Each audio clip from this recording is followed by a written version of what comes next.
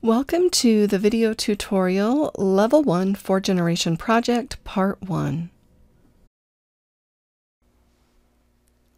I'm Lisa Stokes, an accredited genealogist professional in the Mid-South region of the United States. This video covers the elements and the requirements for preparing a successful Level 1 4th Generation project. We will cover the guide to applying for an accredited genealogist credential, the overall Level 1 requirements, the research log, and the research report. Be sure to watch Part 2 of this video to learn more about the pedigree charts, the family group sheets, the document file, and some basic submission instructions. Before beginning, be sure to download or print the guide to applying for an accredited genealogist credential, or the Guide to Accreditation for short.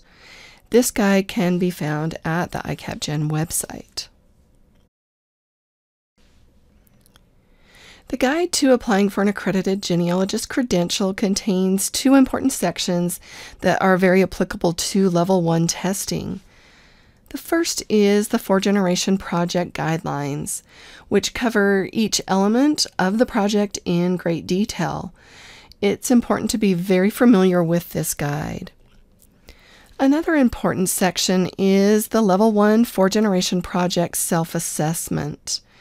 This can be found in the appendix to the Guide to Accreditation. Use this assessment to make sure that you have fulfilled all of the Level 1 requirements before you submit your project. Let's start with the overall requirements for submitting a successful Level 1 4th Generation project. The first requirement is that the applicant links 4 generations that follow an ascending ancestral line. One easy way to understand this is through the relationships to that main subject. The main subject will be the first person on the pedigree chart. Then the second generation will be the parents of the main subject. The third generation will be the grandparents, and the 4th generation will be the great-grandparents. This is an example of a pedigree chart for a Level 1 project.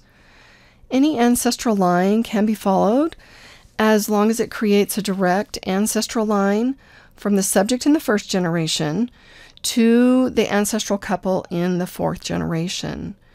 So here we have our 1st generation, our 2nd generation, our 3rd generation, and the 4th generation. The objective of a Level 1 project is to prove the linkage from each of these generations along this ancestral line. This diagram helps to visualize the generational requirements using the family group sheets as a guide. So for the first family group sheet, you will include the 2nd generation couple with the 1st generation individual as one of their children. Then the second family group sheet will include the 3rd generation couple and all of their children.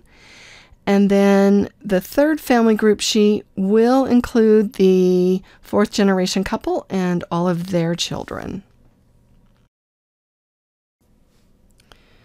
The report should be presented in an ascending format, beginning with the most recent ancestor and working back in time to the remote ancestral couple.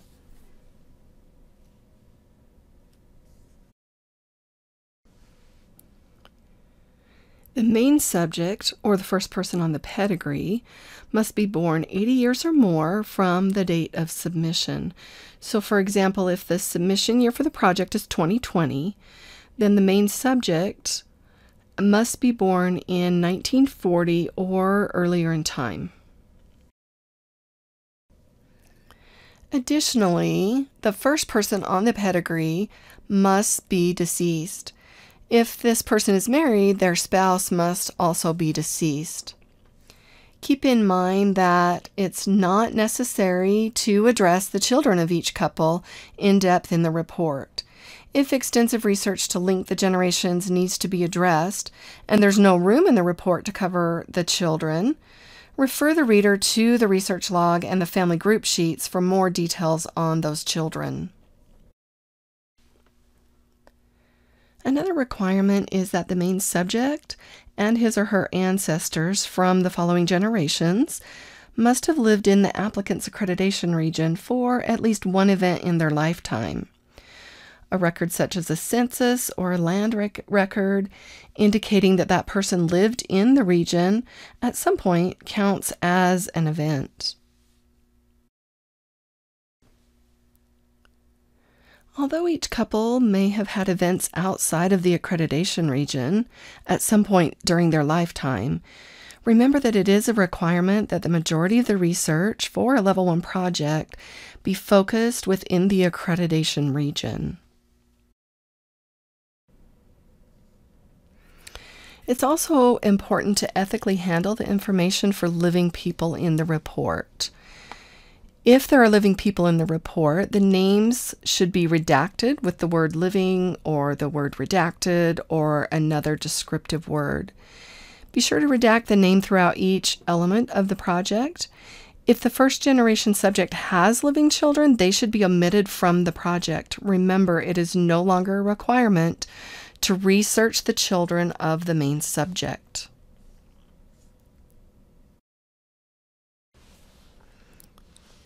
Now let's cover the required elements for the Level 1 4-generation project.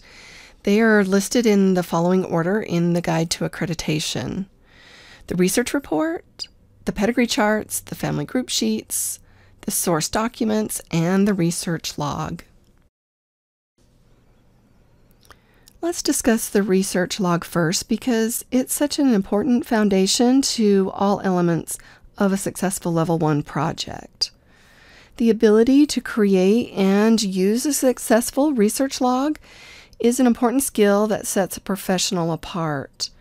Being able to successfully track and manage research findings is key to writing a top quality research report for a Level 1 project or for writing a top quality client report. The required items to include in the research log are the names of persons, events, and records searched, repository or website information, description of each source, for example, the database name, the type of record, the time period covered, things like that. Next, include a call number, a film number, or a URL with an access date for each record that is searched. The URL in your citation can be generic, such as www.ancestry.com, or it can be a shortened URL link using Bitly or another program like that. However, this is not a requirement to include a live link in your research log. In fact, we often encourage people to use the generic link, but a lot of people still like to have a live link in the research log because of their workflow process. Next, include document numbers for all the key documents. A key document is one that shows the generational linkage. So number the documents in the research log and the matching citation in the report. But remember, you only need to number the key documents. Some examples of these items will be shown throughout the video. Be sure to include both positive and negative search results in the research log. And this research log must contain a complete source citation for each source entry. And the purpose of the search must also be included. Remember that each of these required items does not need their own column in the research log if the information is clearly found in the citation. You can use any program or system for your research log as long as the final PDF is easily read, and it contains all the required elements that we just discussed. Here's a sample of an Excel spreadsheet used as a research log. Excel has excellent sorting features, making it easy to find and correlate sources quickly. Keep in mind not to let the log get too wide so that it will easily fit into the PDF format when it's time to submit your project. Another option is to create a research log in Google Sheets if you prefer this program. It functions very similarly to Excel. However, it has the advantage of being accessible from any computer, and the Google Sheets program is free with a Google account. It also has pretty decent filtering features if that's important to you. A simple Word document will also work nicely to record and track your research if you're more comfortable with this sort of program.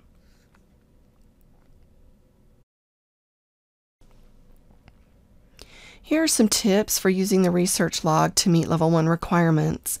First of all, experiment with different research log types and styles and find out what works best for your personal workflow.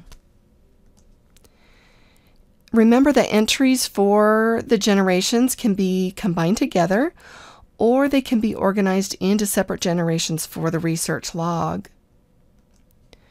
Also, submit the research log in a PDF format. Watch the ICAPGen video tutorial research logs for more information.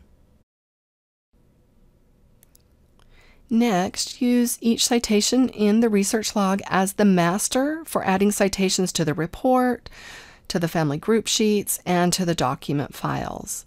This will help meet the requirement that all the citations are complete and that they are consistent throughout the report and throughout all the other elements of the project. Watch the ICAPGen video, documentation, and source citation for help learning to write proper citations.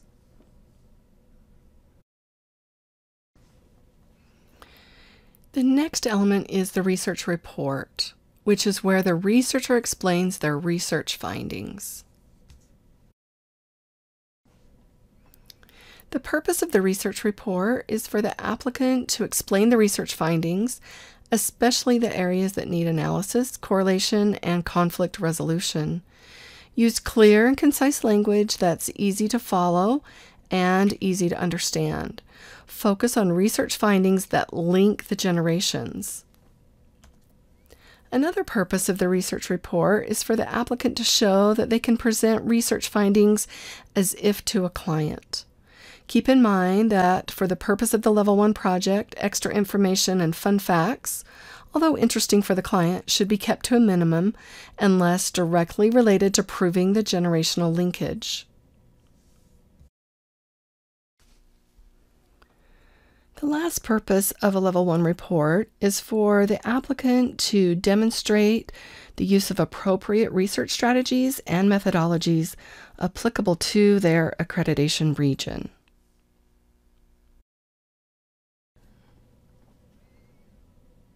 Here's a list of the required research report elements that should be included in the research report. First, the research objective, then the background, then the body of the report, the summary of results, or basically that's just an overall conclusion, and then the further research recommendations. Here are some of the general requirements regarding the research report.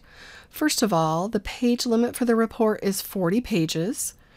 Keep in mind that a longer report is not necessarily a better report.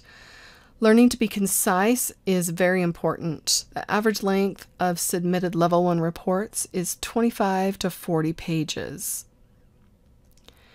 To keep the report from getting too long, avoid putting documents in the body of the report unless they are needed for specific analysis, such as comparing signatures in two different documents, analyzing the handwriting in a document, or showing a photograph that's important to the analysis. Use a professional writing style and double-check for grammatical errors and typos. This demonstrates the ability to produce a very professional client report. Also, be consistent with the usage of first, second, or third person point of view throughout the entire report. So be sure to avoid switching back and forth between viewpoints while writing the report. And keep in mind that third person point of view is most appropriate for a formal report like a Level 1 report. The first element of the research report is the research objective. Write a clear, strong objective at the beginning of the report. State the complete name of the beginning ancestor and any key identifying information such as birth date, birthplace, and relationships. Remember, it's not necessary to convey all the known information for the starting person. Just include enough information to uniquely identify that main subject in a specific place, in a specific time, and in specific relationships. Note that the key identifying information can be placed in the background instead of in the objective. Stay focused on the objective throughout the report, and be sure to address or restate the objective in the overall conclusion of the report.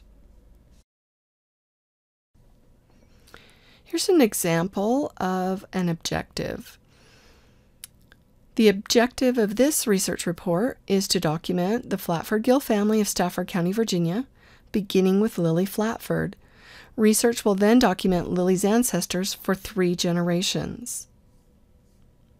In this example, the uniquely identifying information would be stated in the background since it is not listed here in the objective.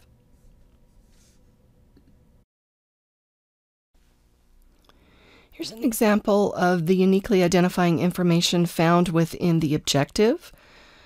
The objective of this research report is to confirm the parents of John Jones of Lincoln County, Kentucky. Research will then document and link John to his ancestors for 3 generations. John is found in the 1850 census of Lincoln County, Kentucky, living with his parents, William and Ann Jones. His calculated birth date is 1835 in Kentucky. Notice that since the information from the 1850 census of Lincoln County, Kentucky was used as the starting point information, it is cited in the objective. The next element of the research report is the background section. Start by stating the basic information known before the research began. Briefly include basic information about the ancestor or the family that's relevant to the research problem. Avoid going into unnecessary details. Just stick to the basic facts about the project and the starting point information. As stated earlier, the uniquely identifying information for the starting person may be stated in the background if it has not already been stated in the objective. When it comes to the organization of the research report, make sure that each generation is clearly differentiated and receives its own careful treatment. Also, use transitions to facilitate the flow of thought. Transitions help the reader focus on where the report is headed next. Make sure the report is cohesive and professional with clear divisions of generations, topics, and subtopics. Use titles and subtitles as needed, making sure that they are formatted consistently throughout the entire report. To make sure that all of these organizational requirements are met, outline the report before beginning. An outline is also important to help organize the evidence and the sources so that strong conclusions are arrived at. So first, decide which events or relationships to prove in each generation. Next, list the sources found during the research process that prove each event or relationship, keeping in mind that some sources will likely be used more than once throughout the report. Examples of outlining can be found in the ICAPGen video model for a well-written proof.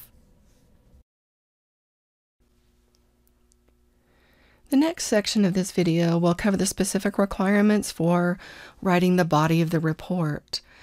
The following videos at the ICAPGen YouTube channel cover techniques and skills that are needed to write the report. An important requirement for the Level 1 project is to obtain and use original records to prove the generational linkages. Make sure that original sources are used consistently throughout the report when available. Indexes should not be relied upon for a Level 1 project. Instead, use the index to find a more original form of the record, such as a clerk's copy of the marriage record in a county court book or a digitized marriage certificate. Oftentimes, an index will give film numbers or certificate numbers that will help locate the more original record. When original records are available, but they happen to be restricted for download, be sure to use an abstract in place of the record in the report. When important original records cannot be obtained, be sure that the searches for these records are reflected and explained in the report and in the research log. So, for example, if a death index gives the names of the parents and it is used to help prove the relationship, but the original is not available due to the privacy restrictions, be sure that this is well explained in the report and/or the research log.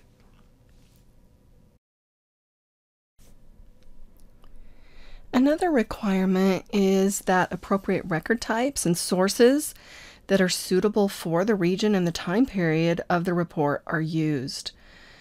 This shows expertise with the records from that accreditation region. Also explain the purpose of searching specific record types. Sometimes it's helpful to explain to the client the reason that time was spent searching that specific record type. For the Level 1 project, there's no need to explain the purpose of every search. Use your best judgment for a balance here. Refer to the regional resources document for your accreditation region, and those can be found at ICAPGen.org. These regional resources cover important record types, resources, and key strategies for your region. Another requirement is that as genealogical terminology is used in the report, it must be used correctly.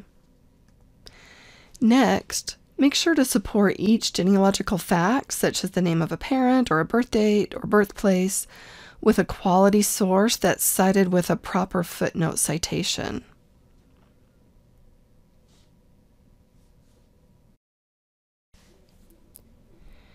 The next requirement is to explain what valuable information was expected to be found in the sources. This is not needed for every source, so use your best judgment here. Another requirement is to properly analyze and correlate the evidence, especially focus on any areas that need conflict resolution. Be sure to stay focused on proving the generational links in the stated ancestral line. And also make sure that solid conclusions are made while writing the report.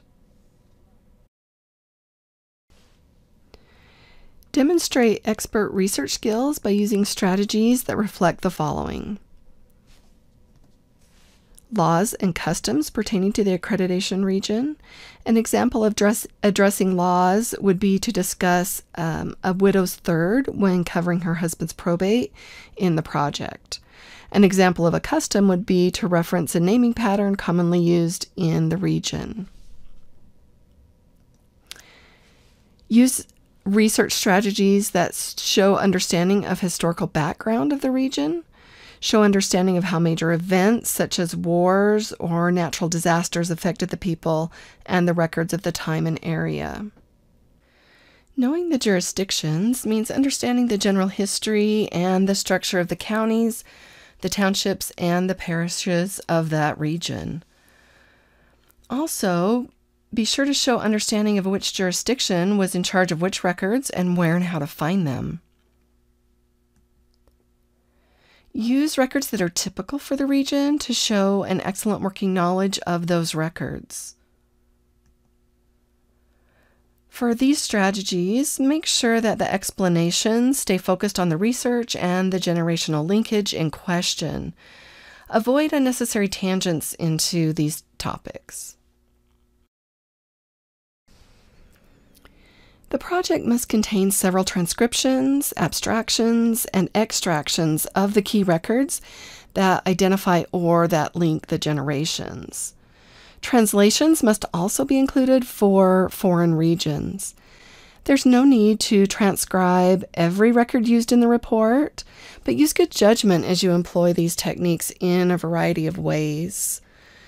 Important transcriptions or translations of lengthy documents can be included with the image in the document section of the project. Label each transcription, translation, or abstraction if clarification is needed. For more information, watch the ICAPGen video called Extraction, Transcription, and Abstraction.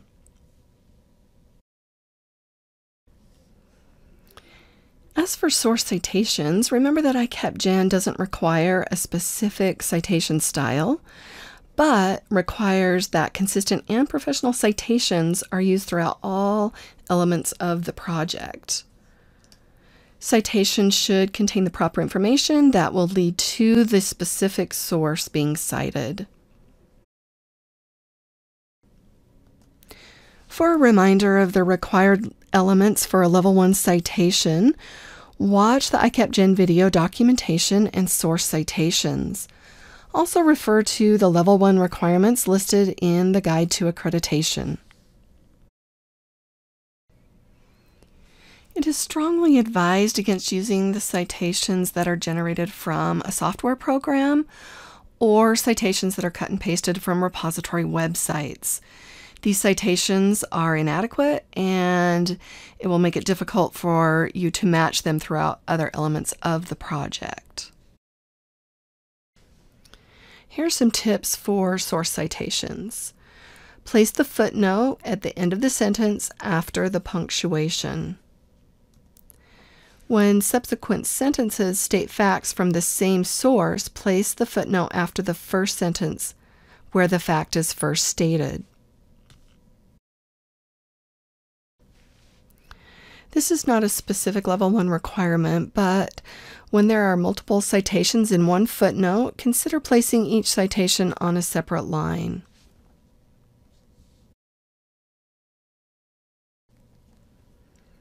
Here's an example. Notice that footnote 1 has two entries that each start on their own line and are indented for easier reading.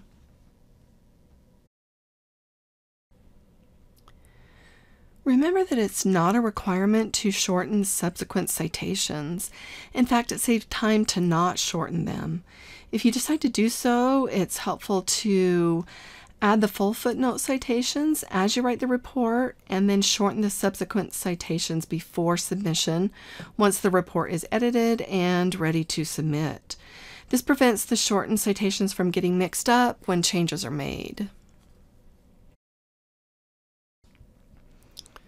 A summary of results or an overall conclusion helps the reader understand the research findings in simple terms. It is a requirement to write a summary or summaries that include the following: a recap of the research objective, a brief summary of important evidence and sound research methodology used, and a brief review of the conclusions made during the research process. Remember that the summary of results is not the place to give new information.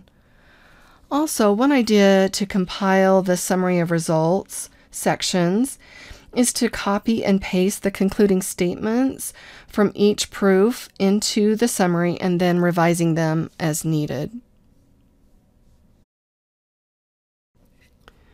When it comes to the placement of the summary of results, it can be placed according to individual preference.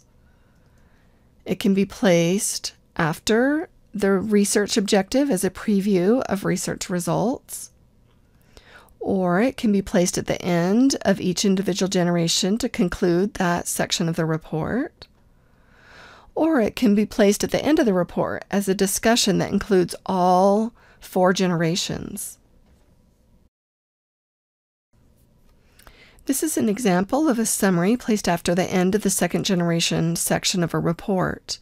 If you'd like to read this summary in more detail, please pause the video.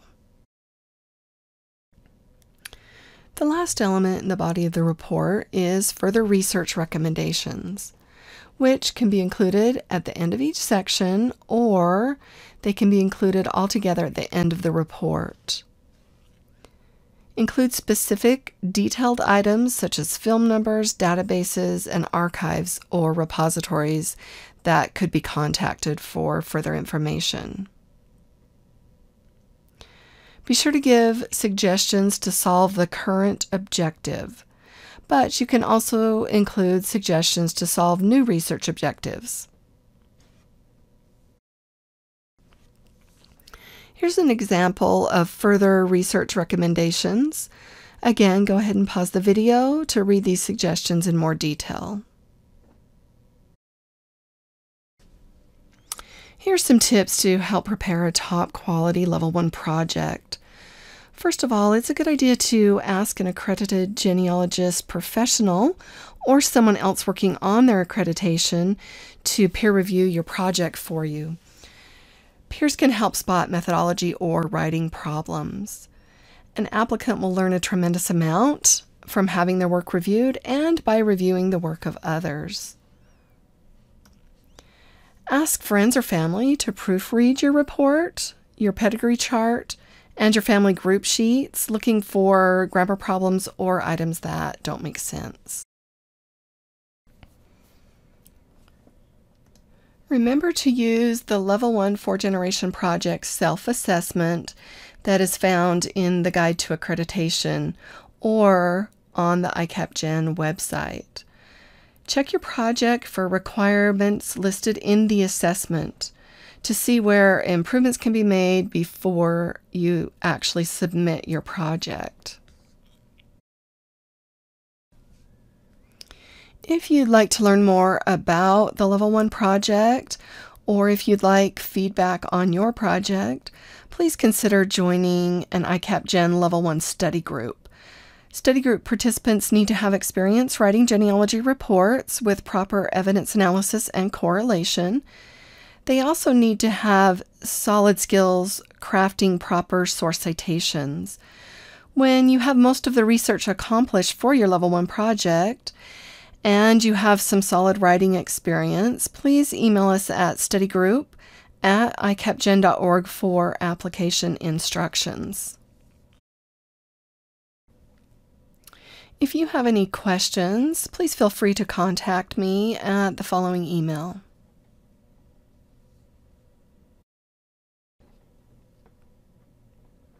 Information from this video came from ICAPGen's Guide to Applying for an Accredited Genealogist Credential, which can be found at the ICAPGen website.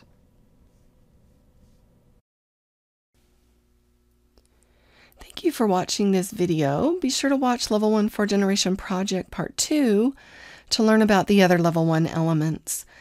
Best of luck working on your Level 1 project.